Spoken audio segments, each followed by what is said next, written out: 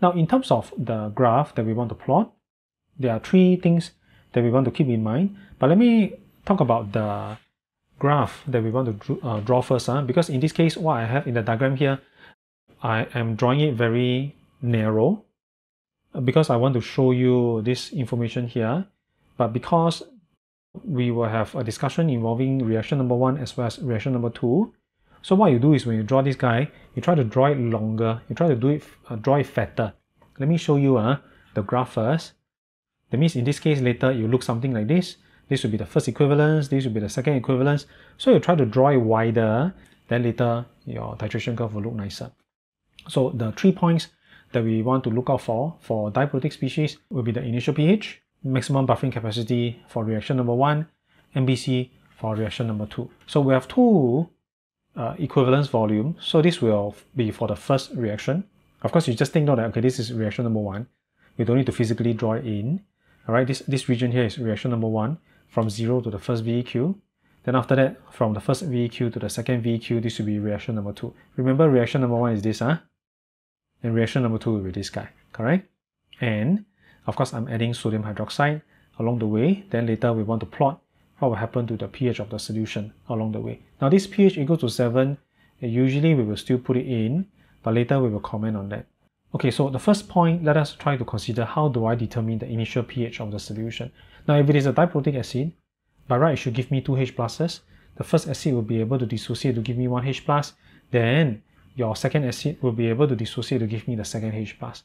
So you notice if I try to work out the total H plus concentration from both species, it's actually a bit troublesome because I have 2 terms to worry about. The first acid versus the second acid, because both of them are acidic, both of them can give me H plus. What we do again is we just do an approximation. I just assume that the contribution of H plus just comes from the first dissociation. The second acid contribution of H plus is negligible. So we just assume all the H plus come from the first dissociation. We will just treat it as a monoprotic acid. So again, you notice that even if it is for diprotic species, we just treat it, if I want to determine the pH of the solution, I just treat it as monoprotic. I only care about the first dissociation. So therefore H plus will be the square root of Ka times weak acid concentration. This one will go back to the formula of a weak acid, correct? Then my weak acid will be the first acid, H2C2O4. So therefore Ka that I'm using, I have to use Ka1, correct? If the acid is H2C2O4, I'll be using Ka1. If the acid is HC2O4 minus, if it is the second acid, then I'll use Ka2. And from there, I can determine the pH of the solution. Of course, in this case, we are not having any value here, but we can just estimate, okay, maybe somewhere here. I just mark this spot here. You just take note of it. pH will be less than 7. If you are given the value, we can calculate that. In this case, we will just estimate it. The next thing that we want to talk about will be the second point. We want to show this region here from 0 to VEQ. During reaction number 1, we have a buffer, so therefore we can calculate the maximum buffering capacity. So the discussion is here. Let me show you. Now, during reaction number 1, what is the scenario here? Now remember, the scenario is the titration is I'm titrating a strong base with your H2C2O4, which is a weak acid. The weak acid, it is in the conical flask. The strong base, it is in the burette. So hopefully if you can determine the buffer region for previous instances where we talked about monoprotic acid-base reaction, if I have a weak guy in a conical flask, a strong guy, it is in the burette. The weak guy will be in excess before complete neutralization. So therefore, I'll have a buffer before VEQ. So this idea is exactly the same. I'll have a buffer. Now, what is this buffering system?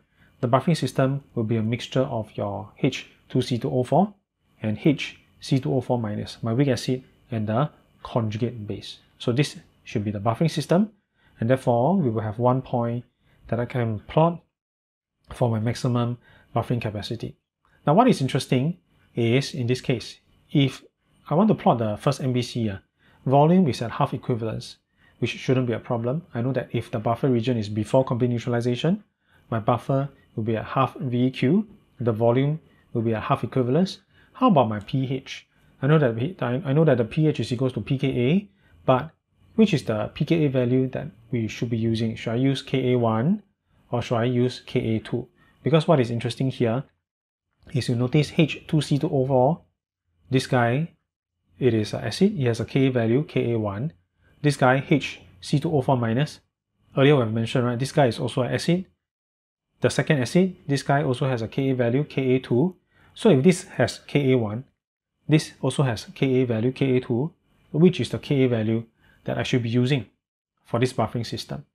Hopefully we are not that confused about it, because it is fairly simple. What we have to ask ourselves is, inside this buffering system, who is the acid and who is the base? Alright? Inside this buffering system, obviously this H2C2O4 with the additional H+, this will act as the acid. HC2O4 minus will function as the base. So therefore, inside this buffering system, which is the Ka value that we should be focusing on, I should be focusing on the Ka value for H2C2O4. Because inside this system, your HC2O4 minus, the blue color guy, it is not acting as the acid, it is acting as the base. pH is equals to pKa1 for my H2C2O4. Again, in order for us to be very clear in terms of the concept, the link has to be very strong. Remember earlier we've mentioned each of these guy has a Ka value. This guy is Ka1 because this is the first acid, this is the second acid, this is Ka2. So as long as I know that, okay, this one should be the acid, the Ka value instinctively I should be using the Ka value for this guy. I'll be thinking of Ka1, I will not use Ka2. Conversely, for some reason, if let's say this guy is functioning as the acid, then the K value that we will be using is, I'll be using Ka2, I will not use Ka1. The link has to be very clear. And if I consider buffer, remember, inside this buffering system, even though both of them has Ka value, but I don't need both of them to function as my acid. Because remember, in any buffering system, we already mentioned many times, right? Buffer is acid plus base. I need one guy to be the acid, I need one guy to be the base. So in this case, if this is the acid, this guy has to be the base. So therefore, if I talk about the Ka value, I'm focusing on the acid, I have to use the Ka value for the acid. Even if this guy has a Ka value, inside this buffering system, he is not acting as the acid, so the Ka value for this guy is not important, and it is not relevant. Okay, hopefully we are clear with that. Again, all this thing rolls back to, do you know that buffer is made up of an acid and a base? So if you're very clear about it, then you focus on, if I want to use Ka value, the focus is just between these two guys, who is the acid? The yellow guy is the acid, you use the Ka for the yellow guy. H2C2O4, so therefore I should be using Ka1. I will not think of using Ka2 at all. Can? So this is one point that we can plot. So if I come back to here, maybe my half equivalence is somewhere here. Let me just try to roughly put it in. My half VQ will be here. Now, my pKa1 will be less than pKa2 because if I come back to here, earlier we have mentioned if I'm a stronger acid, I'll have a bigger Ka value, Ka1 will be larger. So therefore the pKa, corresponding pKa will be smaller. The bigger the Ka value, the smaller the pKa. So if my Ka1 is larger, it will mean that pKa1 will be smaller than pKa2. So let me just roughly estimate somewhere here, somewhere here. So maybe I'll just aim one point here. So of course this will be my pKa1. Alright, so this will be a point that I can plot. This is my MBC. Again, maximum buffering capacity, gradient at the point is equal to 0. So we'll aim for gradient equals to 0. Now this point again is a very nice point because it tells me something about the shape of the graph at that point, before and after that point. Very, very nice point to plot. So this is the first maximum buffering capacity. Now if you roughly get this idea, involving region or reaction number 1, there's a buffer, so therefore there's a MBC, there's a maximum buffering capacity.